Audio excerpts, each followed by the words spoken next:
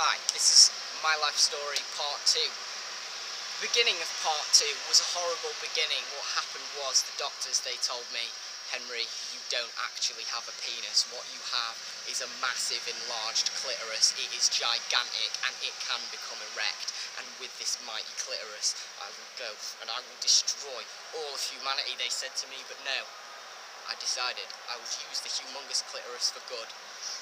I would take away the ham flaps from around the disgusting, whatever you want to call, whatever the vagina was that surrounded the humongous erect clitoris, and I ate them.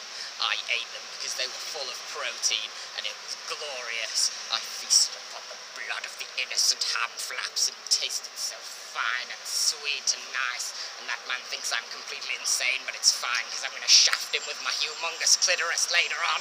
I'm going to come and get you. I'm not going to go and get him, but I'll get him. I've got his number plate. Seeing him right on. Oh, I'm tying it up, I'm starting to spin around. I don't know what that hand signal was, I've just been gestured at. I'm going to go this way, I'm going to go that way, I don't know what's happening.